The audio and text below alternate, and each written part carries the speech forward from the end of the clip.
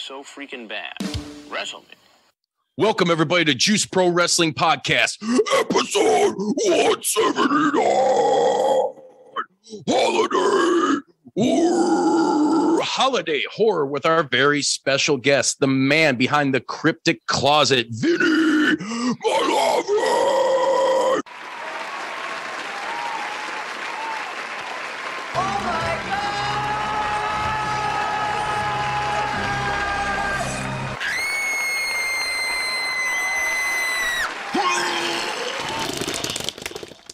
Vinny, how the fuck are you doing tonight, brother? Doing fucking fantastic. How can I not be after that kind of an introduction? That's probably the most epic way I've ever heard my last name pronounced. So I applaud you, sir. Thank you. Thank you very much. And I applaud you because you're doing something very special this holiday season, man. Yeah, I'm deep frying a turkey. Yeah, there you go. Now you're speaking my language. Don't explode. Giggity. So I take you know what you're doing. There's no explosions there, right? You guys have teamed up with Shudder's very own Last Drive-In, the influential horror host, the one that I grew up on as a kid, the one, the only Joe Bob Briggs. You guys are teaming up to present a double feature December 16th at the Music Box Theater in Chicago. And this is going to be in 35 millimeter for the first time in theaters that I'm aware of. I own this on DVD, but you got Santa's Sleigh, which is a great Bill Goldberg film.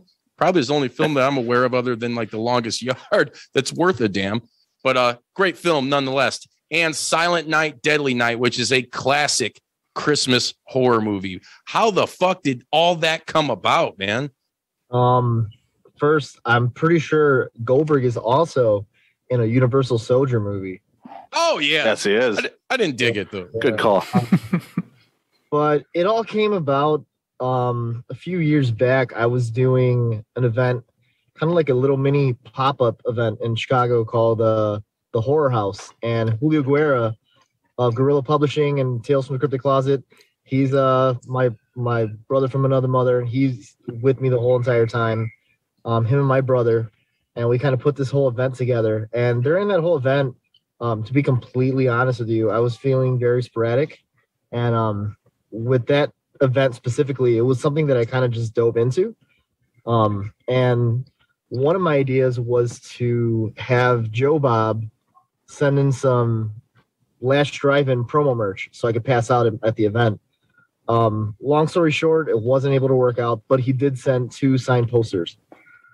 Killer. From that communication kind of sparked the idea in my head, how cool would it be to see Joe Bob do a live double feature? Because I had just seen him when he was at Music Box before that, and he did kind of like a thing called How Redneck Saved Hollywood. And it was more of like a PowerPoint presentation, but with a Joe Bob twist. Again, it was awesome. I loved it. But as a fan, if you're a fan of Monster Vision, Last Drive-In, just that style of presentation, in my head, I was like, it would be really cool to kind of see that. So long story short, I contacted Music Box Theater and pitched the idea. And right away, Ryan, who's been a huge help throughout this whole thing, shout out to Ryan. He was like, let's do it. Would you be open to co-presenting with us? Because we knew we wanted to bring him back. We just didn't know what exactly we wanted to do. You know, and he's like, it sounds like you kind of know what you want to do. I'll give you a little bit of spoiler. Only my close friends know this, but the original idea was to have Joe Bob and Svengoolie together for the first time. Go for that 1-2 knockout. Yeah, so the idea was to have them together, but because of management and because he's with WCIU and all the legalities, like everything has to be very family friendly. And if you know Joe Bob, I mean, he gives a breast count for every film. So it's like so many different foos at one time. Right. And the thing is, in my head, as I'm booking this as the fan, it's like, do you go with doing something family friendly just to have Svengoolie on there, which would be really awesome? Or, I mean, in return, when you do that, you're kind of watering down the Joe Bob experience because he kind of has to keep everything a lot more tame. Right. And yeah, we ended up figuring it all out. Joe Bob personally requested Santa's Sleigh and Silent Night, Deadly Night. and Ryan somehow, I don't know how the fuck how it happened, if he what kind of shit he pulled, but he managed to get the 35 millimeter of Santa's Sleigh, which is the first time it's going to be played since 2005, which is pretty insane. Wow. Did that come out in the theaters? I don't remember. I just remember finding it like later, probably like a year later or something on DVD. Mm-hmm. It probably hit select theaters. Like, you know how some horror movies have small openings, like The Void was played like maybe in one or two theaters, or there's very niche like theaters who play them. I think there were those kind of openings. It wasn't anything big because back then I was a huge fucking Goldberg mark and just wrestling mark in general. I feel like we would have all, been to the theater to go see him dressed as Santa. Yeah, dude. And it's a great movie. And that's kind of like a good segue here because I wanted to shine a little light on each of these films for everybody watching and listening right now. And we'll start with Santa's Sleigh, 2005. What more can you say than Goldberg as Santa Claus? And it just, dude, from the get-go, it's almost like Punisher Warzone. It fucking opens up and just punches you right in the fucking throat, dude. Just mayhem, murder, all these celebrities, like they had all these top-notch names for the time in the flick, and they all die like within 5 minutes. Budget, maybe. I don't know. Possibly. Cameo budget. Right? Well, I'll never forget the nanny, Fran Drescher's like, Santa? Yes, Julie, Santa does exist. You're next. Right. Dude, but it's so brutal, man. And every year, dude, like I said, I have it on DVD. It makes the rounds, and I'll watch it, year round, but especially around the holidays because it's just so well done. I like the comedy in it. The brutality is good, and surprisingly, it's Goldberg, dude, fucking doing what Goldberg does best. Just ripping motherfuckers apart. Not all great horror movies are great, if that makes sense. You know what I mean? Like fucking Killer Clown Outer Space. I love that movie. It is not, but we show that to somebody who doesn't get it. They'll be like, "What is this? Like a joke?" You know what I mean? But to you, you're like, "Listen, dude, all the imperfections are what make this movie." You know what I mean? So Santa's Sleigh is one of those movies where, as a kid, I was super excited to bring it home, renting it from Blockbuster, and seeing Goldberg on the cover and being like, "Holy shit! I can't believe Goldberg's in a movie, let alone a horror movie." So right.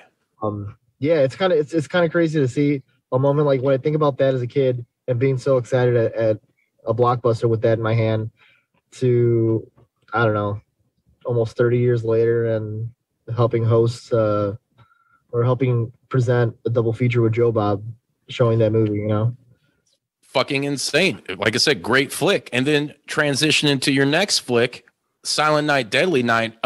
Dude, a Christmas horror classic that spawned, I don't know, like 4 or 5 sequels. And I think they tried to do some kind of loose remake a few years back, just called Silent Night. Never saw that one.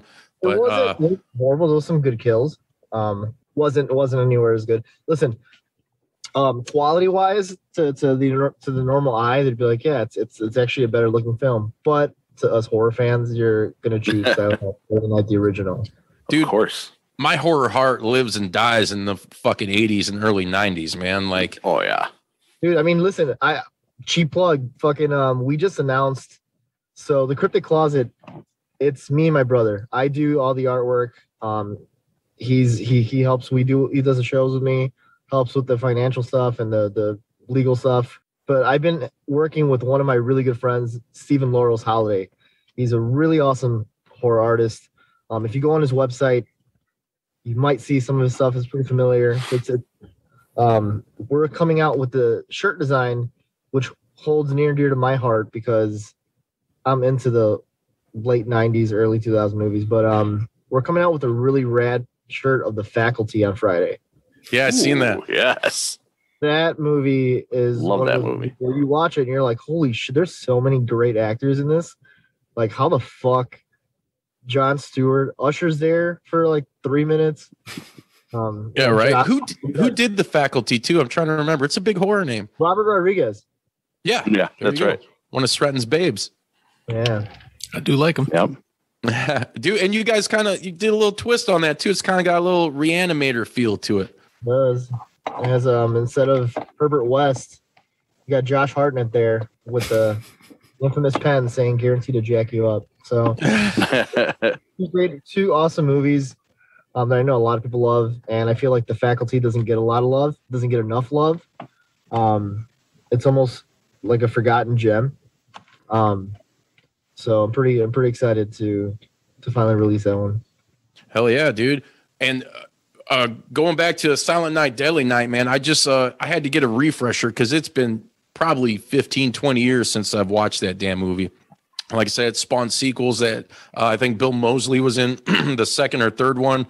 It's a real fucking weird movie, dude. It's I watched the Blu-ray edition, and it has like all the cut scenes added into the film, so you can tell like some parts are really grainy, weird looking. It's like, all right, they really badly edited. Yeah. Just thrown in there. Dude, it's just a fucked up story. A kid watching his parents get murdered, by Santa Claus on the side of the road. He grows up in an orphanage, and he's so tweaked by this, traumatized by that situation that he grows up. He ends up working for this toy store during the holidays and has to play Santa. Yep. And he just flips his shit and starts murdering everybody. Dude, it's great. Tons of awesome boobage and some really good kill scenes. And it also, I might add, has one of my favorite female scream queens of all time, brother. And that's the lovely, the vivacious from Return of the Living Dead, Liana Quigley. Yes. She's She still gets fucking mounted on I think it's a deer antler or some shit. I think you're right. Yeah, man. I'm really excited. I purposely usually I would have watched both movies by now, but I kind of want to I hope this doesn't make me look bad. I want to get really stoned and just hang out at the theater when the event's happening and experience. You can do that because it's Illinois, brother. What did you say? When I say stoned, I mean like order a Tombstone pizza and just eat it in one sitting. That's there what you go. That's what I thought you meant. He wants to kick it with RVD. There ain't nothing wrong with that. I've actually smoked with RVD before. It's a benefit. Oh my god, I'm jealous. I've gotten to smoke pot with. I've gotten to smoke with. What was it? RVD, Sabu, Nice. Gibson, and Matt Riddle. Was that third name? Did you say Mel Gibson? I wish. Robert Gibson. Oh, no shit. Yeah, it was Rock and Roll Express. Hell yeah. Pro Wrestling Tees anniversary party, and my boss thought, like, fuck it, Robert Gibson was in town. Let's invite him to come hang for the work party. So he literally came out to Emporium, this arcade bar out here, and played pool. And dude, he is almost better at pool than he is at wrestling. Really? Dude, fucking doing like trick shots and shit. I mean, very impressive. I have a clip on my phone. It's pretty yeah. I was stunned. Getting hustled by fucking one of the Rock and Roll Express. I didn't think it was real life. I'm like, I went from a wrestling fan. All of a sudden, I'm at a work party, and Robert Gibson's hitting a trick shot at a fucking arcade bar. Like, what kind of weird? Not only known for the hot tag, but the guy can hit a mass A shot like nobody's business. Dude, I will send you the video. I have to look, but I will. That's awesome. I'll send Justin the fucking video. And yes. And what's the best part is that I cut it off at the weirdest time because it's right as he's about to scream out of excitement. So if he pauses it at the right moment, it's kind of scary. He'll murder somebody. Dude, I love that, man. That's awesome. I mean, I'm sure too, because you also work for Pro Wrestling Tees. I mean, you've had a lot of killer experiences with a lot of talent coming in and out through the store. What's another like killer story that you have of meeting some of these guys? Honestly, man, there's just so many random ones. I mean, like ones that stick out like personally for you, definitely the times that Punk came to the store. I was a huge CM Punk fan, still am. Super grateful that he's back in wrestling. I don't care what he's doing, who he's wrestling. If they're up and coming or if they're fucking main eventers, like I'm just grateful that the guy's back. I'm tired of living in a generation where everybody kind of bitches and moans and complains of, and tries to fantasy book things. Mm-hmm. But when he came to the shop, he was so cool and so like down to earth. And we had met a few times because I had worked his booth at C2E2. And we were talking. That was before he released the. What was the movie? Was it The Girl on the Third Floor? Yeah, yeah. Or yeah, it was that, or there was another movie he was doing where I forgot the name, but he showed me on his phone a clip of his dog dead in the dryer, and it was like a fake dog in the dryer. It wasn't Larry, everybody. It wasn't Larry. No. It wasn't Larry. It wasn't Larry. But like halfway through watching the video, I'm like, I'm sitting right now watching a video that CM Punk took on a cell phone. It all just kind of clicked. And I'm like, man, I love working where I work. You know, like, there's not many places where you can go. Because the cool thing is that the wrestlers respect everything that the store does, and I know that they appreciate it. A lot of the wrestlers show their gratitude and their appreciation, and always say, you know, like, thank you guys for doing what you're doing, for, you know, all the hard work that you put in, all the hours. Because I mean, Ryan does post videos where you see the guys in the back working till super late, or, you know, just busting their ass. Because I mean, the guys in the back that print, the guys that pre-treat, I mean, they deserve all the credit in the world, because during this Black Friday sale and all these big sales that these fans look forward to every single year, like, everybody at work gears up to work super late. Sometimes it works till 2 a.m. and it's all to bring wrestling fans their merch and make them happy. And yeah, it's just a very unique world. I'm blessed to be where I'm at and work for Ryan Barkin and be a part of Pro Wrestling Tees for sure. Fuck yeah, dude.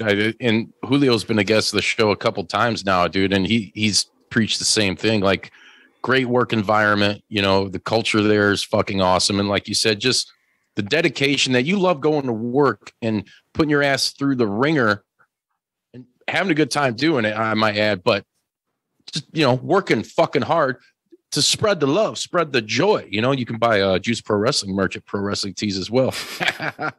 But, you know, for anybody that wants to get some shit done, you know, pro wrestlers, all this stuff, and spreading the joy of AEW or any individual talent that is on your guys' roster, you know, it's amazing, dude. And I thank you as a fan and everybody working at the shop that is putting those hours in, because, dude, we love the product and we love being it. Like, imagine us having something like this. Is like, you know, I don't know how old you are, but I'll date myself. I'm 39. If I would have had this shit when I was a kid, been insane, dude. Like, that's all I would have got for like birthdays and Christmas. Like, hey, give me like $200-300 worth of t-shirts, you know, instead of all these X-Men figures. I got. Hey, Grandma.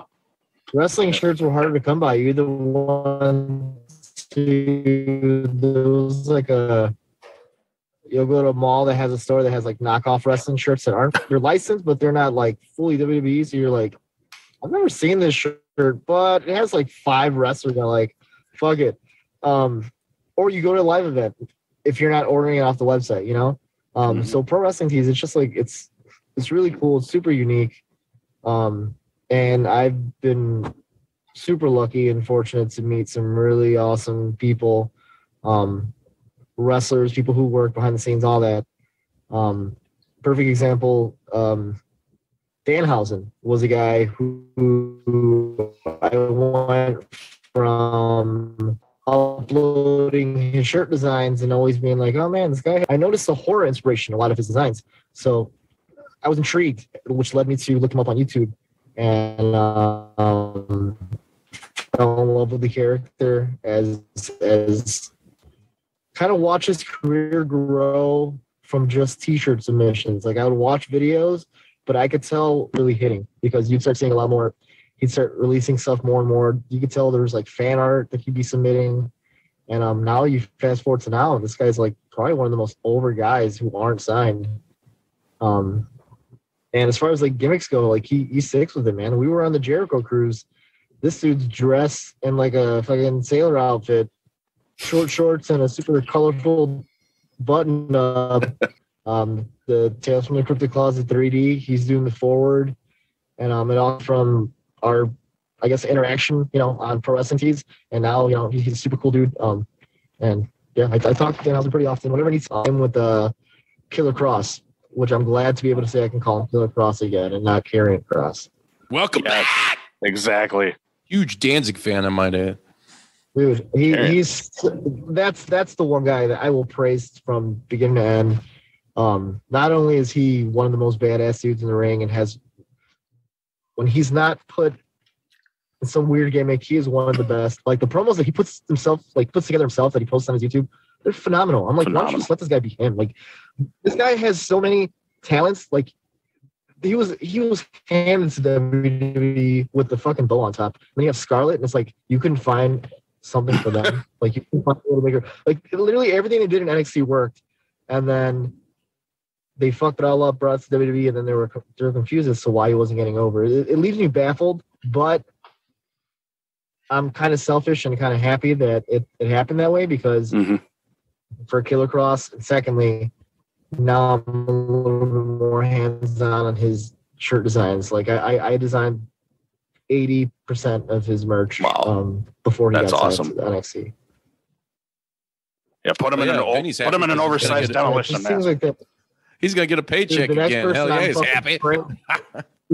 I'm literally fingers crossed. I don't know anything. Even though I work for Pro Wrestling Tees, it may seem like I might know more. Listen, I don't know shit, but I will tell you this. You'll have to call Julio and double check on me the moment Kevin Steen shows up on like AEW or something. I'll probably die from like an asthma attack because I do have asthma. It's not a gimmick, guys. Dude, yeah, Kevin Owens is loved Kevin Steen for years, dude, and seeing him now, he was great when he first showed up when he beat Cena, and now it's like he's like one of those toys that they use and they're bored with. Yeah, and he's stale. He leaves because dude, yeah, he needs. He's done it all too quick, man. That's the thing is, Kevin Steen was always kind of like a fucking loose cannon himself, you know.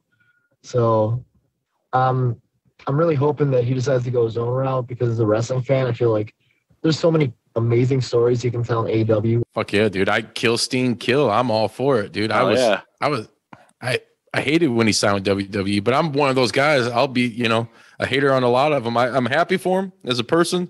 Collect that paycheck, dude. But as this year alone has shown, don't fucking, don't count your fucking chickens because you could be gone. You could have a monster push like Kross, killing it at NXT, and then try to be some goofy ass shit that is a rehash of some shit you thought was cool in the 80s and 90s that people don't want anymore. Mm-hmm. Demolition Island. I mean, listen, another one. I think every single person's waiting for the fucking for the moment is whenever Bray Wyatt decides to show up anyway. Oh, yeah. I just want to see him on a fucking television screen again. Yeah. I agree. Totally. And that's the one is you don't know what he's gonna do. That's what's so great about him, but you know what he's got upstairs, so it's like super intriguing that man, this dude can. Let's see what he does now. I heard he's filming a movie at the moment, so he's not jumping into anything right away. But you never know. I don't know when they wrap on that shit. I don't even know what it's called, brother. Right. No, either way, the cuffs are off. So I'm excited to see what he does when he finally does come back. But yeah, man, Pro Wrestling Tees. I've had a lot of cool experiences. Even from the store opening, when we did the very first day that we opened up the retail shop, and we had the entire Bullet Club come out, and they were hanging out all day. We had a fucking food truck outside that was paid for. Ryan was so fucking nice to everybody. He paid for towards the half of the event. He's like, yeah, I already paid. So everything else is free. So people were just getting free hot dogs and fries. Oh, sweet. Moments like that where you're just like, man, dude, like this is a very special place to work, and I'm one of the lucky ones. But yeah, on the flip side, the Cryptic Closet is like my baby. We started off as like a clothing brand, and then kind of spawned off into doing more stuff, and then ended up doing a comic book. And then from there, decided to do, hey, let's try to do our own little convention thing called the Horror House. And then from there, now we're doing stuff with Joe Bob. So it's just like, my end goal is I hope that one day I can have a storefront, an actual physical storefront, because there needs to be some kind of a horror shop in Chicago. You could come to Northwest Indiana too, brother. I mean, we ain't that far. We need that shit. Next time Days of the Dead Indianapolis is out there, come on through. I'm always there, set up for the whole weekend. So if you guys want to come through, do some interviews, we'll be there set up. Come hang out, have a couple beers. You guys just wait, the C2E2, that already happened? No, it's in December. It's happening in December. Oh, okay, December. Yeah. I don't know the dates on it because I've only been to one, so it's like, and I'll never go to another one. Not that they're not good, but it's just too many people around me, and I'm like, oh, you're too close. So, like, thinking about C2E2, I think about it from like a vendor's perspective. Whenever we would leave and carry our shit to the car, to the car and back to the venue, that was the longest fucking walkway, dude. But it's just me complaining. Listen, man, I'm from Chicago. I can't stand that we get fucking cold ass Halloween, but then 4 days later, it's like a beautiful fall day. Yeah, and then it's snowing the next day. I just realized how old I am. I'm over here complaining about the weather. I'm complaining about how cold it is. I'm officially fucking 55 years old, so I apologize, guys. I had a moment. You'll be cool if you start talking about, like in 10 minutes, if you start talking about all the good soup restaurants around you, then we'll know. There's some good pho. I don't know that, but I can tell you where they have the best oatmeal. You guys ready? Bring it. The oatmeal that's easiest on your teeth and gums? Sure. Yeah, it's just liquid. It comes in a fucking cup with a straw with the side of a grilled prune. What? That's good eating. I remember a handful of years ago, I was working at O'Hare, and I used to go to lunch pretty much every day with two buddies, coworkers, and that's when I was like, I don't feel old. I don't think I look old, and this was like 8 years ago. But we would go to lunch to the same fucking spot because they had a sign in Des Plaines. They had a sign in the front window, like a regular diner, best soup in town, and the fucking soup was phenomenal. It was just such good soup. Wait, where's this place? Because I'm intrigued now. It's in Des Plaines. I think it's called like Andy's Cafe, or I think. I actually just went there like a week ago because I was like, I want to see if that soup is still good. Dude, you were hunting the soup? No, I know where it was. I just hadn't been there. There was no reason for me to drive out there. And I happened to be around there, so I was like, let me go check it out. And it's the same shit, and the soup is delicious. Oh, man. Soup talk. Sounds great. It's the only soup I know. I think one of the first couple weeks I started working for Ryan, I pitched the idea for him to open up a restaurant. Kind of a wrestling themed restaurant, right? Well, like bring back WWF New York or the Nitro. Tell him to get in bed with fucking Tony and be like, hey, we're bringing it back. It's too family friendly. It's WWE restaurant. It's like everything's on a kid's meal. No, I'm talking about like a GC Dub bar, dude.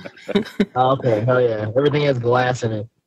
Yeah, right? You gotta walk through some glass just to like take a shot, something like that. Well, here, I'm gonna tell you guys this now because if somebody steals my idea, at least this will come out a certain date and it'll be out to the public and people will know it's my idea. The perfect name for a restaurant, for a wrestling themed restaurant, is Wrestaurant, but with a W. Yeah. The restaurant. It's fucking simple. You see the word, you're like, it looks like it has to do with wrestling. Sren, write this shit down. I'm stealing this. Yeah, right? You forgot that I edit all this, so I'm deleting everything you just said. Well, see, no funny. That's genius. So my boss is doing this thing. It's like a virtual restaurant type shit, and he's calling it Powerbomb Pizza. He needed items. He needed items for the menu, and I'm one of the punniest, if not the punniest person at work. So all these ideas I had for this restaurant, I got to release them to my boss. One of them is Rob Van Dam. That's good soup, and it comes in a cup. Oh, it comes in a cup or the whole effing bowl. Yes. I think Kevin Nash, we called it Big Sexy's, or it was like Kevin Nash's Big Sexy Sausage. Yes. Come out with a pizza called the Brat Lesnar. It's a brat pizza, and you can call it the meat incarnate. The meat incarnate. Look at this, man. See? Writes themselves. Yeah, we got to start a restaurant. I was saying, do a milkshake. You could do the Honky Tonk Man's milkshake rattle and roll. Yes. Damn, dude. I love it. Like, what does the milkshake taste like? Like shit. Because he's an asshole most of the time. Yeah, it's like sweaty tights. Terrible. It's like I remember as a kid, I got the Michael Jordan cologne. I was all stoked, and I sprayed it. I was like, man, this like shit gave me a rash, and it smelled like sweat. The coolest thing I ever got was a fucking Michael Jordan watch from the Michael Jordan restaurant. Before Oh shit! I remember that. I remember that. Yeah. He had a restaurant. That shit's long gone, isn't it? Yeah. Do you remember Disney Quest? Disney Quest. I don't recall Disney Quest. It was right by Michael Jordan's restaurant too. Oh man, we were rocking like Discovery Zone and fucking Celebration Station, Chuck E. Cheese's. Us too. But then that's why Disney Quest didn't last, because there's too many Hispanic kids that are like, yo, I can't afford this Disney shit. Like $15 just to fucking speak to my demographic. Like, right. I'll just go sit in the fucking heroin-filled ball pit at Chuck E. Cheese. Perfect. No, but damn, they got a hell of a slice. Let me tell you. I'll take my chances with the balls. I'll go hang out with the robot band. Fuck it. Right. Don't want the eye missing. Speaking of bands, Vinny, you play music, or you were involved in music? What's the deal? Yeah, I play music. I'm in 2 bands right now. One's a new band that I just started with. We'll be releasing music next year. It's with my original bandmate. It's a band called Something Strange. And then I'm in a group that it's like we do it for fun. It's a band called Kowloon Bay. It's like a kind of like alternative pop punk. Like Rise Against ish. I've been playing music for fucking, when I start thinking about how long, I really feel like 25 years maybe. Yeah, me and Bodie are in the same boat. We've been doing it about fucking, I know I'm going on 20 years. Bodie's been doing it for a long fucking almost time. 20. You know, we're doing that death metal fucking tips, so no one likes our music, right? Except for each other. Dude, sometimes I'm like, I wish I would have just fucking ditched being in a band and just started making wrestling themes. And then you can still do it, man. AEW, you know, and then like mine would be way less original. Like Cody Rhodes' theme song would be the same thing, except reversed. You know, like the chorus first and then verse. Be like the most unoriginal wrestling themes, but like I think about it, I'm like, man, some of these wrestling themes are not that good. I could probably fart out something better than this, but I don't have a studio, or you know, you don't fart. You don't fart enough. You don't fart enough. Oh, I do, but it's just not microphone. Like, I don't have a microphone near my. I could cure cancer with my farts. Yeah, true story. That's cute. That's how Roman Reigns got better. Okay. I'm not. I don't give away my secrets. I read an article a couple years back. It said like it's flatulence might actually. Does your spouse fart a lot? The flatulence might actually be good to get a whiff of that stuff because it had like some anti-cancer properties to it, like or some bullshit. I was like, what? Weird. It's a legit article. You can like not get cancer by sniffing farts. Yeah, felch those farts, man. You fucking be a new man. Damn, dude. Awesome. Well, I learned today. I appreciate that. I'm gonna take this knowledge and go tell my girlfriend. That'll be the first thing I say. Like, how do you go? Yes. More you know, Stretton. Everybody make a rainbow. Nope. He refuses to throw that in every time. He did it one time, and it caught me by surprise, and I thanked him for it. Now, ever since, maybe I just need to get my own graphic. Yeah, no. Like the more you know. Yeah, more you know, but it's like a huge load being. The more you load. The more you load. No, the more you blow. There you go. I like it. One of my ideas for a band, I always thought, do you guys know the band Flock of Seagulls? Yes, of course. Okay, so I wanted to start a Flock of Seagulls cover band, but I wanted basically every person in the band would be wearing all black long sleeve shirts and black pants with fake ponytails, and we'd be called the Flock of Seagulls. And, it would be like the Aquabats. In between every like second or third song, there's like a fake fight scene. We break a couple necks. Some Aikido throws. Or Hapkido. Yeah, and then play the next song. Yes. Yeah. It'd be awesome. And then when you gain some traction, you could actually get Steven Seagal to play a set with you guys. You would do it. Yeah, but he has to do it in a chair because he can't stand up anymore. Right. Well, $10,000. And it'd have to be a really tall chair because he can't be shorter than anyone. We're all laying down on our backs. Yep. There you go. every day, brother, for the man. Sometimes my stomach. Steven Seagal's daughter, I heard, was doing something with WWE or was given a tryout recently. You guys hear about that? I did, actually. Dude, I don't know. It's crazy shit like that. Hey, if the Rock's daughter can do it, why can't Seagal's? Her finisher has to be called Out for Justice. Yes. Yes. Or Under Siege. Under Siege. Hell yeah. You just want to print those shirts, don't lie. Hey, so he's like, oh, here comes the exit wounds. And I'm like, is that the deep cut with DMX? DMX. Yes. R.I.P. R.I.P. I'm like, I'm pretty sure he covered Ain't No Sunshine. He did a rendition of it. I think so. Right? Yeah, Ain't no sunshine anymore. Rick Steiner comes in with the fucking dog barking part. Jesus. Dude, the fact that Rick Steiner didn't make an appearance at Halloween Havoc is fucking such a missed opportunity. No, man. I heard they wanted to do it, and they pulled him at the last minute because they don't want to acknowledge the connection with. They never want to do anything, which is lame. That's the problem. Like, go back to earlier talking about Kross. Like, they want people to do these roles that are like destined to fail, and I don't even think you could take a guy like Stone Cold or Dwayne Johnson and put them in some of the roles that they're doing to these people now. And those are like talents that are worshiped for being able to adjust and work within that system, man. I think they constantly set people up for failure, man. Because I do think, like, hot take real quick, juice for thought, hashtag that.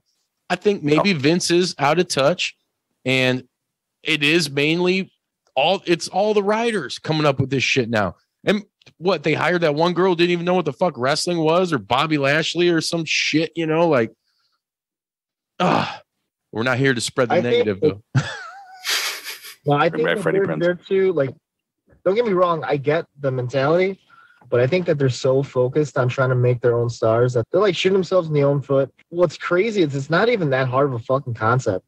If a wrestler gets to the point where you're starting to get, you get enough buzz and the WWE hears about you and they want to, bring you to the Performance Center and bring you to NXT, you're good enough of a wrestler and a character to catch their eye. So why the fuck would you change? Like, if the fans love Killer Kross as Killer Kross, why would you bring him to the roster, strip away his entrance, take Scarlett away from him, put a fucking weird fucking people from, the people under the stairs mask.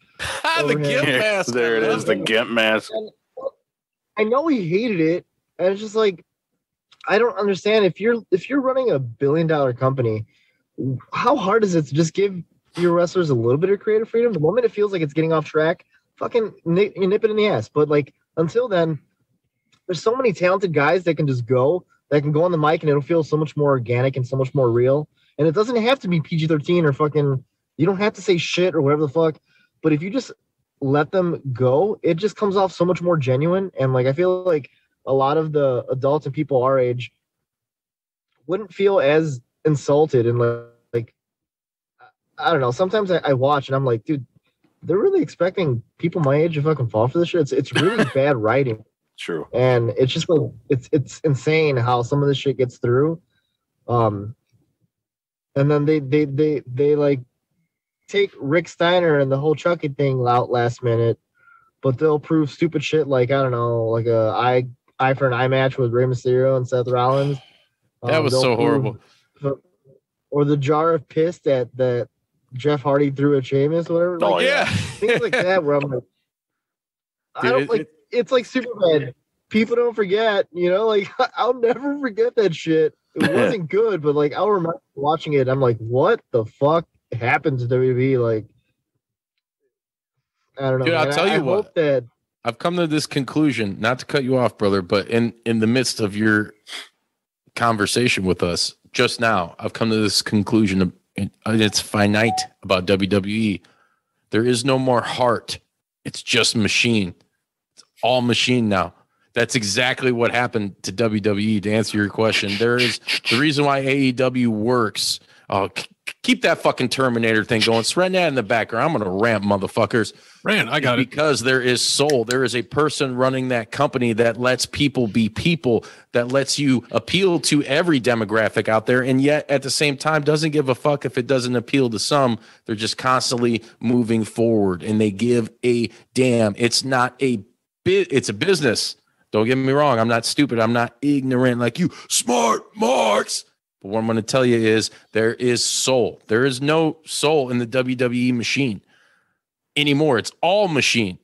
It's like Terminator. They've taken over. They're taking over. It's fucking crazy. Come on. But that's why. No, I agree. But that's the thing.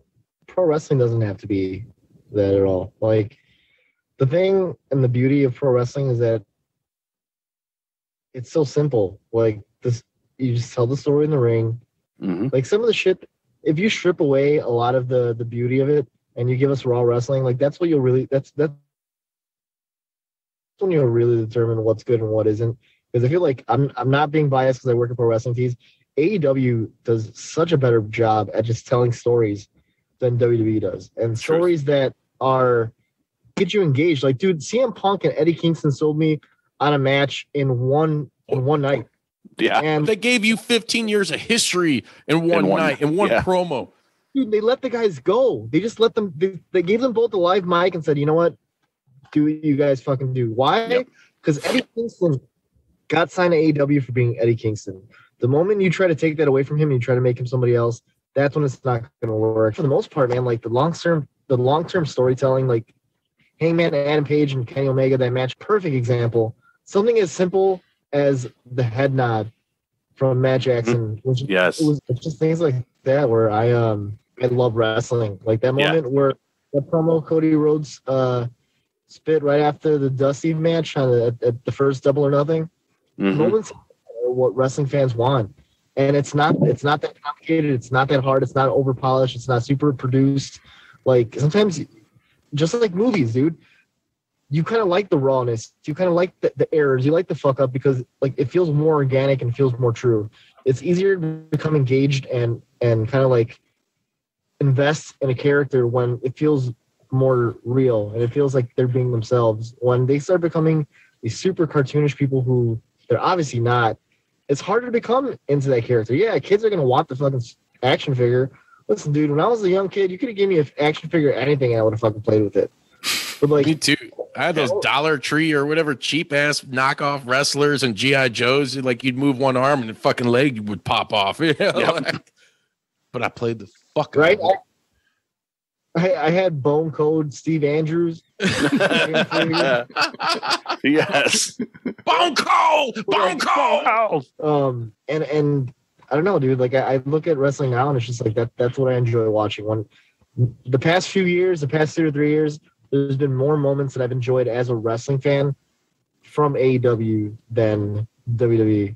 I was front row for the Last Dance when Punk came back, and dude, that was one of the most surreal fucking ever. Like that, I've never heard a crowd like that. Never been a part of something like that. It was ongoing the whole time. It was just like it was insane, dude. Fucking insane. Surprised everybody's boner didn't move the fucking guardrail. Dude, it was. I was sitting at home like getting the fucking chills. I'm not a huge CM Punk guy, but had to have been as loud as fuck in the arena. Yeah, dude. That's shit like that's awesome, especially in Chicago, dude. Yeah, you didn't have to be a fan of him to know that you were watching a special moment in wrestling history. You know, like yeah. That's why it's so cool. Yeah, when you watch WWE's greatest moments, like or top 25, there's gonna be a couple moments from wrestlers that you're like, I wasn't huge on that guy, but guess what? It's still part of history. And that night was super epic. And yeah, man, those are the moments that I live for, even as an adult. I know everybody says, "Oh, wrestling's all that shit." Like you got bleeped. You got bleeped. Joe, you've joined the list. I'm gonna make a club. You just got bleeped. You'll know when you listen back if you choose. People will hear you being bleeped for dropping F-bombs on this. It's the only word we bleep. Okay, good. I like that. I like that. We sometimes talk about the fandom, and when we refer to the fandom, it's almost never the people we meet. Like we've all gone to a ton of wrestling shows. Bodie used to wrestle. I'm new to the whole wrestling world, even like Well, I started getting back into it like a few months after we started the podcast. My point being, when we complain about the fans not being appreciative, I guess, of this time, it's mostly like the online quotes. And I still believe that it's a really, really, really small percentage. I think most fans realize what wrestling is and how fun it is. And like you said, how simple it is.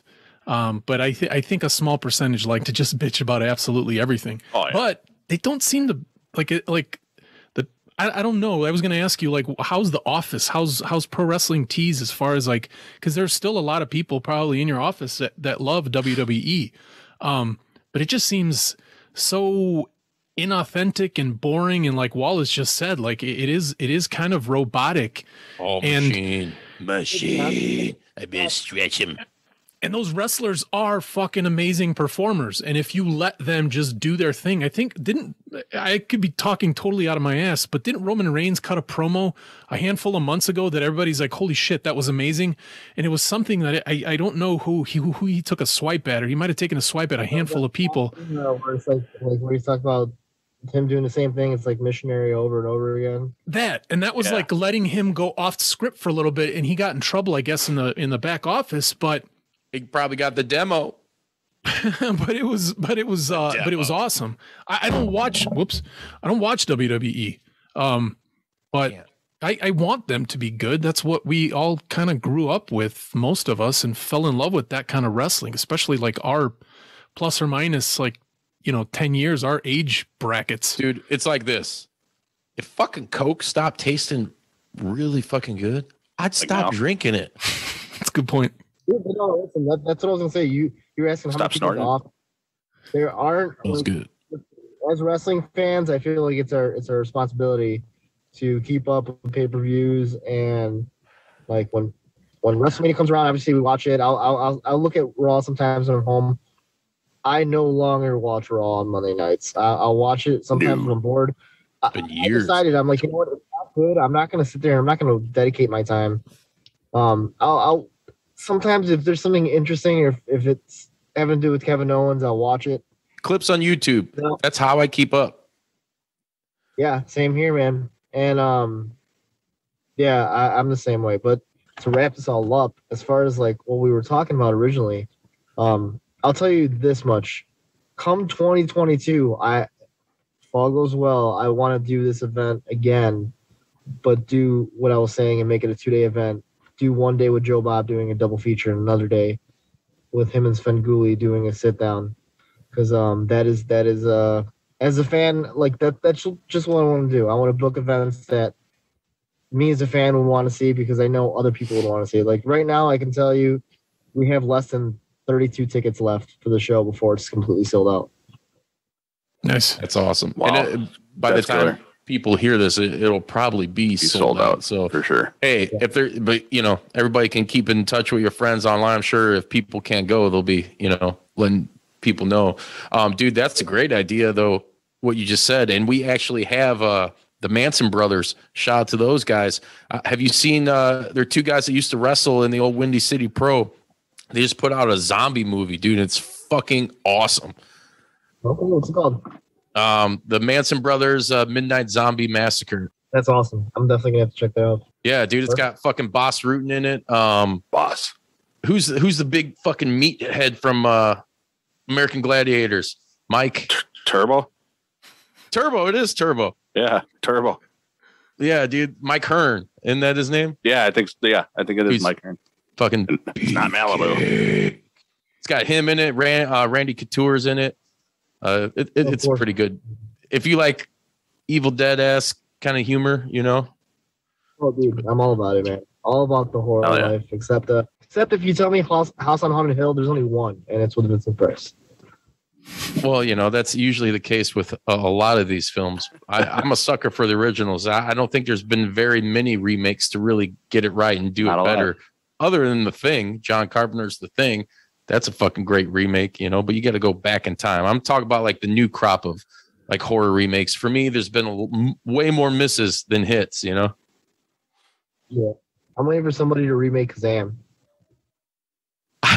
No, man. But with Shaq in it again? Yep. Yeah, that would be pretty cool. That or the guy who's AJ Styles' manager. Almost. Oh Yeah, man, I guarantee you that happens now. Now that you said that, dude, that sounds like WWE would do that. You know, Alakazam. Like, did we really need another Space Jam? No. No one asked for that. Another Kazam. Man, I ain't knocking the original because that shit was the shit. I saw that in the theaters. That's great. I want to, as we conclude here real quickly, I do want to hype up the Music Box Theater in Chicago. It's an awesome venue to watch a thing like this. I know you said there's less than 35 tickets left. Odds are by the time this comes out, it'll be sold out. But that place is great, especially to watch the second movie in 35 millimeter. And to have Joe Bob on there, there's a stage. It's like one of the older theaters in Chicago. It's just a really, really cool place. If you are a film lover and if you like Joe Bob, it's almost the perfect venue for some shit like that. So that's all I wanted to say. No, you're absolutely right, man. And I quit the show. It's all time. I know. It's definitely one of the most iconic theaters in Chicago, and there's so much history behind it. And I mean, my mom remembers when she was young going to the Music Box Theater, and when you go, and I mean, even if you're from Chicago, you almost kind of know that Joe Bob and Music Box, it almost feels like a hand in a glove. You know, like they just fit so well. In a greasy ass glove, like the Greasy Strangler. Yeah, man, I'm super excited. If anybody is interested, if there is a chance that there are tickets, feel free to go to musicboxtheater.com, go to their site, go to the section on December 16th where you see Joe Bob. You can buy tickets. If there's none there, you can maybe call if there's any at the box office. But if all goes well, it'll be completely sold out. And hopefully sometime down the line in 2022, we can talk again when I have better news and have him and Svengoolie on for the same event.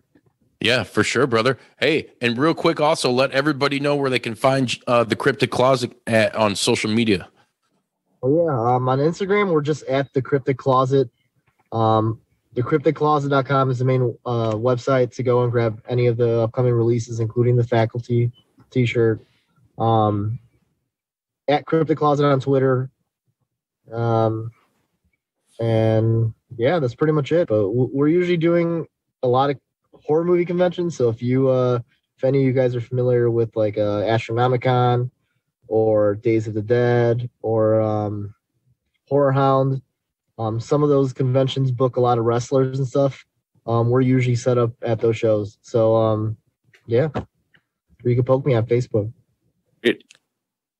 Fuck yeah, everybody needs to do that because we're all about the horror. We're all about the pro wrestling with the Juice Pro Wrestling. Thank you, everybody, for tuning in. Make sure you hit that like and subscribe button. Share with all your friends. If you're listening right now in podcast land, fucking download, share, and leave a rating and review because it's the right thing to do. Hit us up, ProWrestlingTees.com.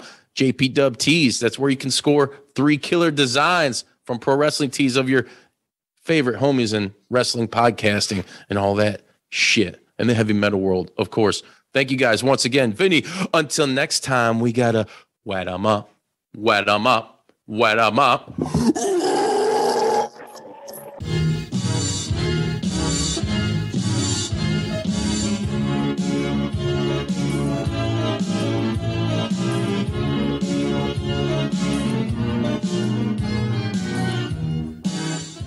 You gonna do sex to me? Did you like that video? If so, be sure to hit like and subscribe and check out more killer content from your boys at Juice Pro Wrestling. Whoa, yeah!